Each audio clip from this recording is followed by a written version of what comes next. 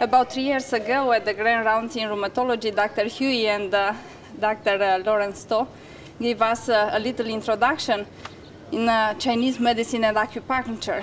For me, it was very inspiring and eye-opening. I started referring patients to the center after this, particularly the difficult cases that Western medicine was failing.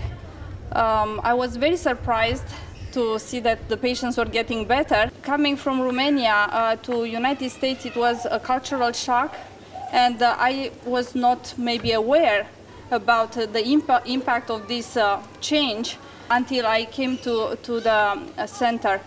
I realized that I was trained with the idea that every person is different. We should be also healers, not just applying guidelines in treating an individual.